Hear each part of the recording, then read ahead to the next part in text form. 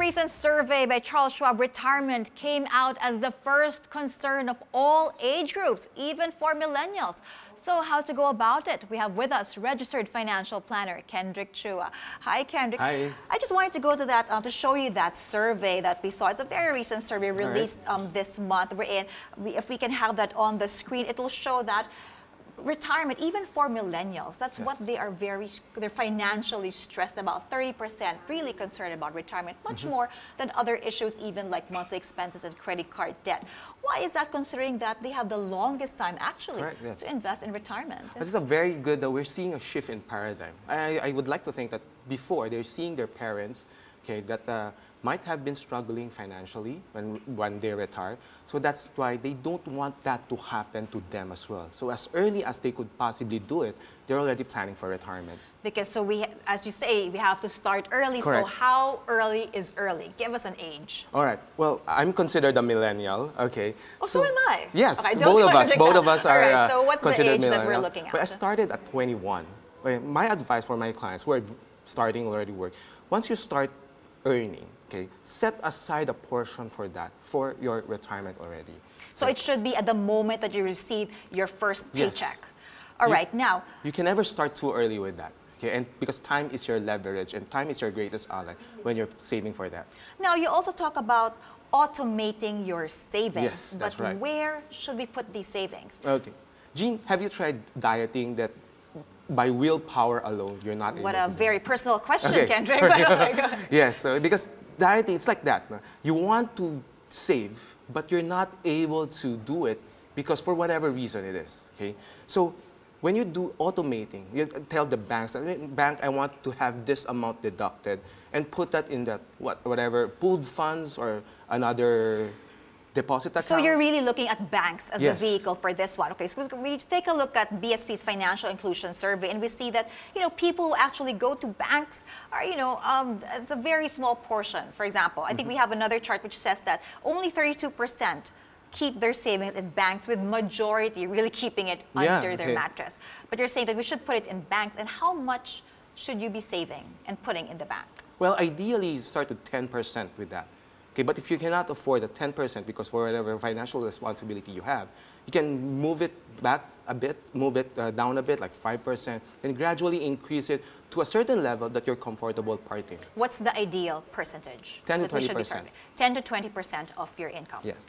Now, saving might be the easy portion, but the difficult part is not touching that savings. Correct. Now, usually when we take a look at what people are saving for, now, people are saving for emergencies, future expenses, education, but not really targeting retirement yet. So how do we separate those? The concern right now is like, I want to have something first, an emergency fund that I can use when something unexpected arises. And that's very good because you're now, when you plan for your emergencies, you're not going into debt by borrowing money to fund for whatever unexpected expenses that you're going to have. And therefore, when you don't have any debt at all, you can appropriate more for your long-term goals, such as retirement. Okay, so you're saying that you have to save above emergencies, and that's when you can save for retirement. Yes, that's correct. Okay, so now you also discourage taking out loans. Yes. Now, but not all loans are bad. That's true. Some purchases you can't do without actually availing of a loan.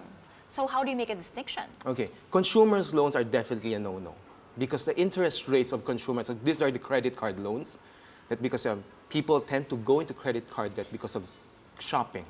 But there are different kinds of consumer loans. Yes. If you look at the chart of the BSP, they'll take a look at it. Includes even automobiles, car loans, and housing even, not just credit card loans. Well, I'm particular with the credit card loans. To be specific, the credit card loans are a no-no because you're you're paying 3.5% every month, and that rolls over. Let's say that balloons to about 50% a year. So you're earning like, when you put it in the banks, you're only like 2% when you're lucky. If you invest that in a pooled funds, you're only earning 10%. You're seeing that you're still negative 40%, negative 45% at the end of the year. So that takes away a big chunk of your funds when you're allocating it for your investments or your retirement. All right, so no to credit card loans. What loans would be good? For example, auto loans? Would you support auto loans? Auto loans, if that's going to let you decrease your costs in your other transport expenses. Housing loans? Housing loans is okay. All the other loans are okay as long as you're able to save money from your current financial situations. And you talk about saving money, you say also build your active income. Yes, because millennials, this is a time that you can actually increase your skills, so that when you increase your skills, your marketability, the value that companies are paying you goes higher as well. When your income is higher, you can now appropriate more to building your passive income. Then therefore, once you hit retirement, your passive income, the money that you have invested throughout the years, will now start generating cash flows for you. I guess that's a key message for millennials. Build your value. Thank you so much, Kendrick. Thank you very much.